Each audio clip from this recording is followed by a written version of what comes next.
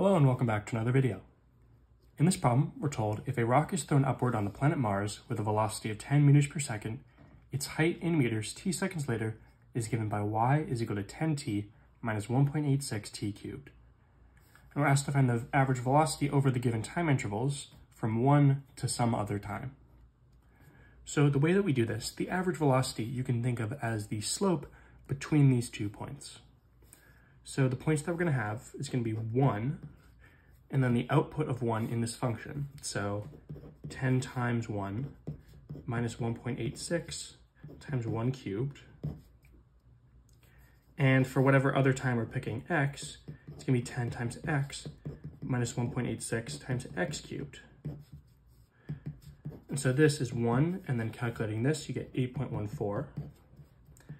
And then for whatever other x you have, it's 10x minus 1.86 x cubed. And once you have this, the slope, right, which is going to be the average velocity between these 2 points, is going to be the change in y. So 8.14 minus the second y value, 10x minus 1.86 x cubed, over 1 minus x. And so this is the average velocity between the time of 1 second after a release to time x. And for the average velocities that we need, 2, 1.5, 1.1, 1.01, and 1.001, I have prepared the calculations.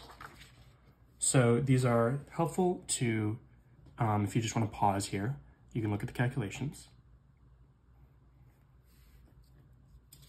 And so our values are roughly -3, 1, 3.8, 4.3, and 4.4.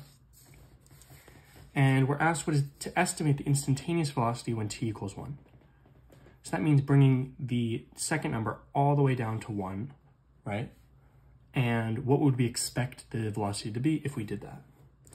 And looking here at our values, we can see we start at -3 and then we have a big jump to 1, then a slightly less jump to 3.8, then a smaller jump to 4.36, then an even smaller one to 4.41. We can see that the jumps are getting smaller, we're approaching some value. And if we notice that it's jumping less and less every time, we can say, okay, maybe it'll be a little bit bigger than 4.4, but probably not too much. And we can say, okay, maybe it's approaching 4.5.